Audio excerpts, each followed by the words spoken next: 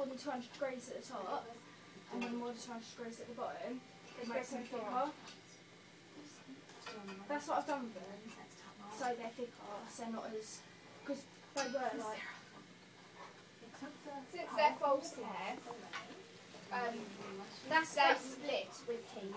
So by putting too much heat in certain areas, what it does, it'll cause it to break off in some areas, making it appear thicker. So it's your job. That's like who glued them in? I did. My sister glued them in the first time, but like when I have a bath, they'll come out, so I reglue it. You have to glue them in every time? Yeah, not every time, like once a week. I was going to say, I'm gluing them in every time. Every time you have to like wash your hair, that'd be so much effort. Does your hair fall out of them? My hair don't fall out, so all the glue comes out of it as well. That didn't happen with me though, because I was unlucky. But that's the thickness of one strand. That's like the hair I used to have. There you go. Thank you. And if they're in and you need them curled again, I'd probably do that since it's longer than your natural hair. Alright, I can do my natural hair, that's alright.